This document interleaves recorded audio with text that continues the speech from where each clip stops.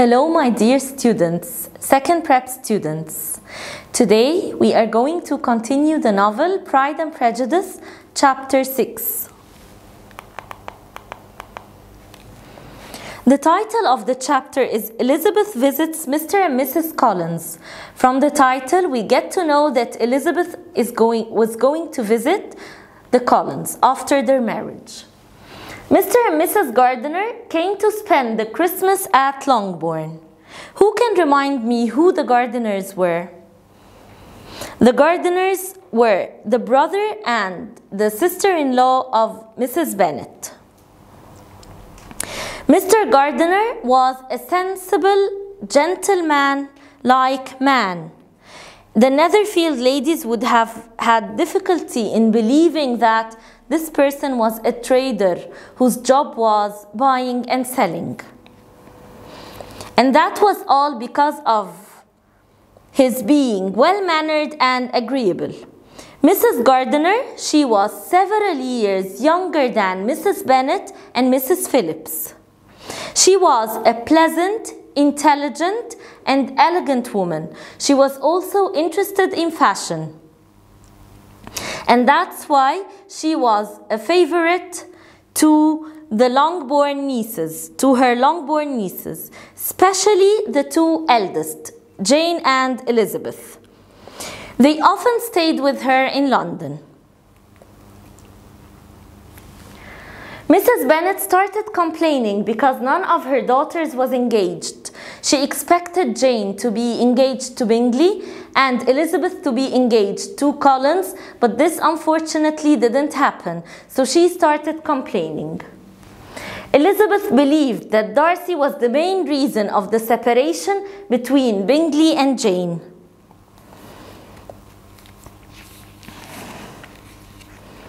Jane was still disappointed and she was rather depressed.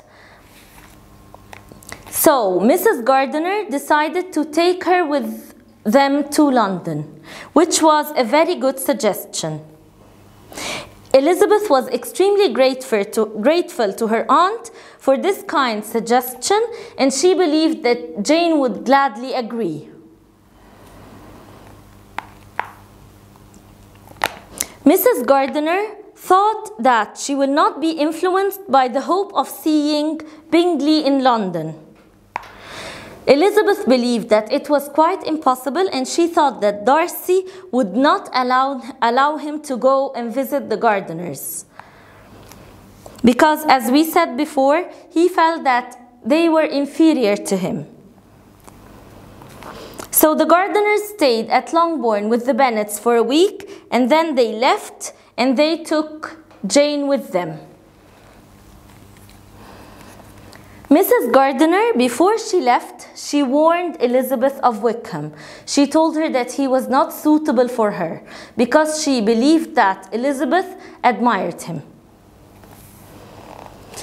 Elizabeth truly admired him, and she admitted this to her aunt. She said that he was the most interesting young man, but unfortunately he had no fortune. Mrs. Gardiner described her to be a sensible girl, and she told her that she had to realize that she would disappoint her father by agreeing to marry a penniless guy. She described Wickham as a penniless guy. Penniless, it means that he was very poor. He didn't have even a penny.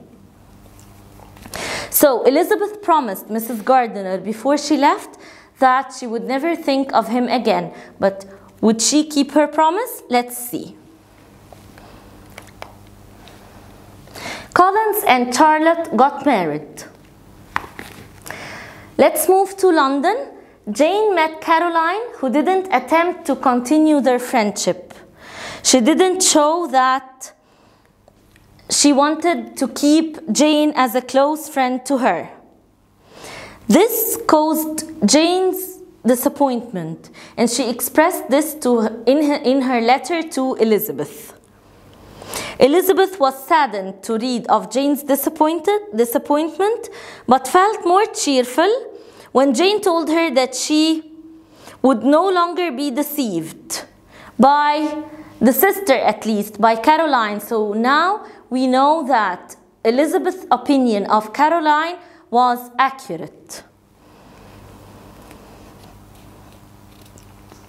And as a punishment for Bingley, Jane wished him to marry Darcy's sister, Georgiana Darcy, who, according to Wickham, would make him quickly regret what he had thrown away. Because if you remember in the last chapter, Wickham described her as arrogant, as her brother.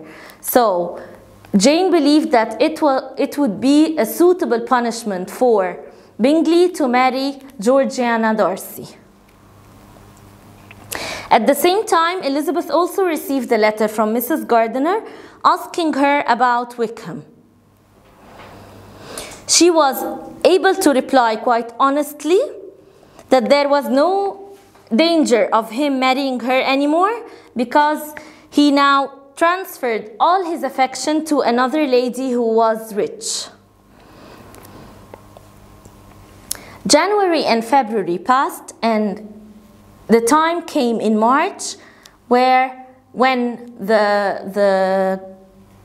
Elizabeth was about to visit the Collins. Who are the Collins? Mr. Collins and Mrs. Collins. Who's Mrs. Collins now? Charlotte Lucas.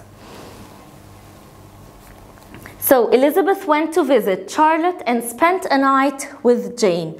On her way to London, she spent the night with Jane at the gardener's place.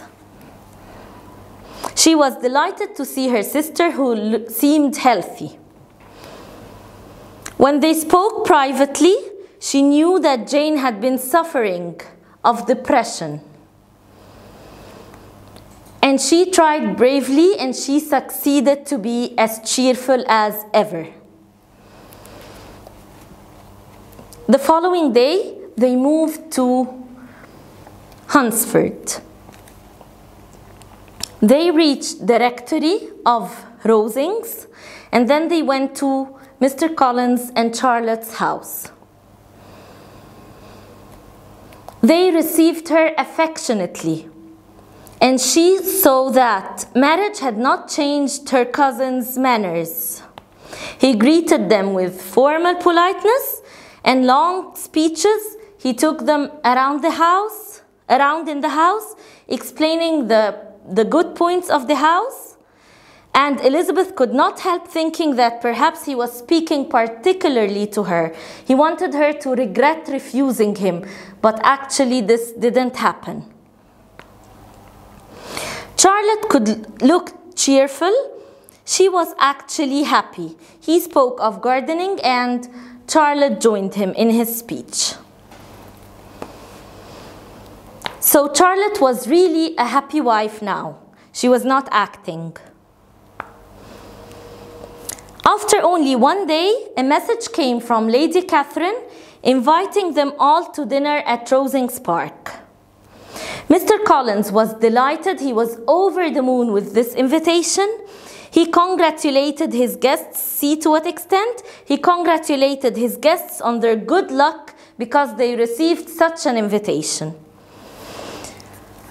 So he confessed that he only expected her to invite them to have tea, but not to dinner.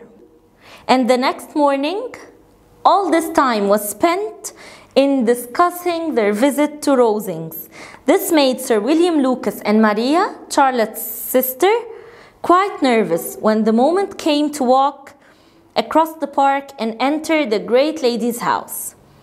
Elizabeth was unimpressed by what she had heard of Lady Catherine, and she remained calm. She saw Lady Catherine. That was the first meeting between Lady Catherine and Elizabeth. As you know, Lady Catherine was the aunt of Mr. Darcy. She was extremely proud, and she received her guests with an air of disdain.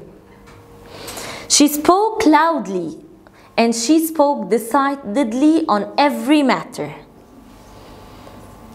She was clearly convinced of her superiority over all the rest of the people, not country people only. Her daughter Anne was completely different. She was a small girl, she was thin, ill-looking, and she spoke very little and only in whisper, unlike her mother. The dinner was very good, and of course it was highly praised by Mr. Collins. He kept on repeating compliments to Lady Catherine all the time. This made Elizabeth thought that it was embarrassing. After dinner, Lady Catherine started speaking continuously and giving her opinion about every matter. Without any fear of being contradicted, she believed that nobody could ever contradict her. And then she asked Elizabeth many detailed and embarrassing questions. She asked her on every single detail of her life. She asked about her education, about her sisters, and even about her father's income. Although Elizabeth considered these questions personal, she answered them frankly. After the visitors were driven home by Lady Catherine's carriage, Mr. Collins started praising his patron for her elegance, intelligence, and even hospitality.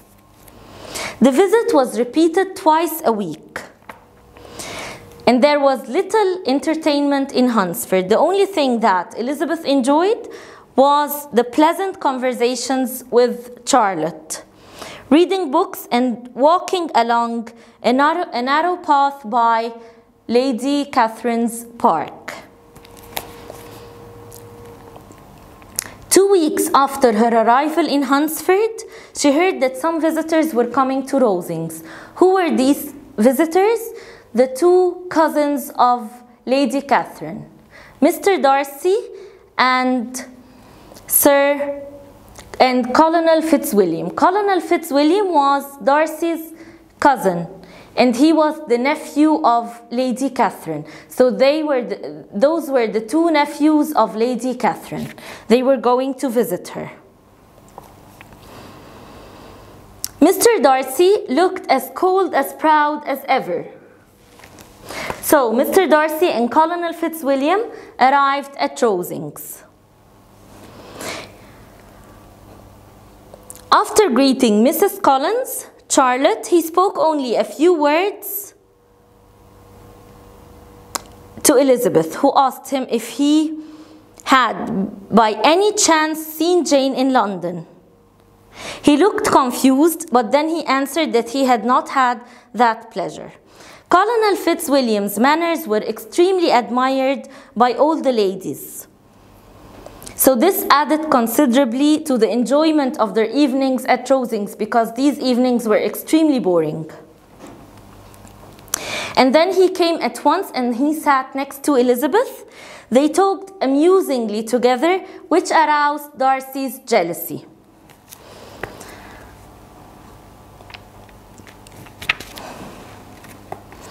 After this, Lady Catherine started speaking about music, and she told Elizabeth that she liked music a lot, and Elizabeth said that she could not play the piano.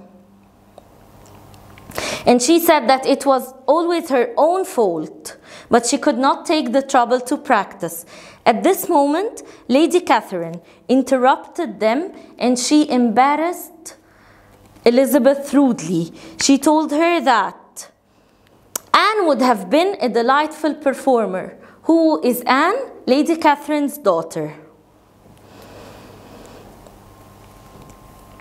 And she said that Elizabeth would learn how to play the piano in the servants' room. So she embarrassed Elizabeth a lot.